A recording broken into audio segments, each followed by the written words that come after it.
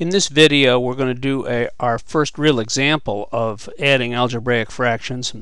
Here are the two fractions we're going to add, and the step one of course is to find the lowest common denominator. And remember, in the first two videos on adding algebraic fraction I told you how to do that. You look at the coefficients first, and the lowest common denominator of 2 and 4 is 4. And then you look in both of these denominators and see what variables are present, and x and y are present. And then you take them to the highest power they occur. Of course, the highest power for x is squared, and the highest power for y is to the third power. And that's our lowest common denominator.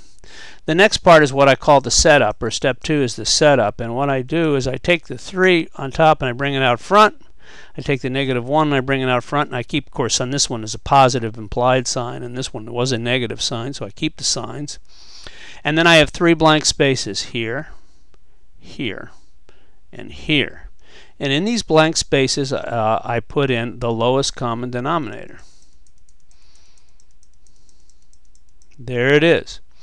And when I do that, then things will reduce. These fractions will reduce quite a bit, and the denominators will be 1.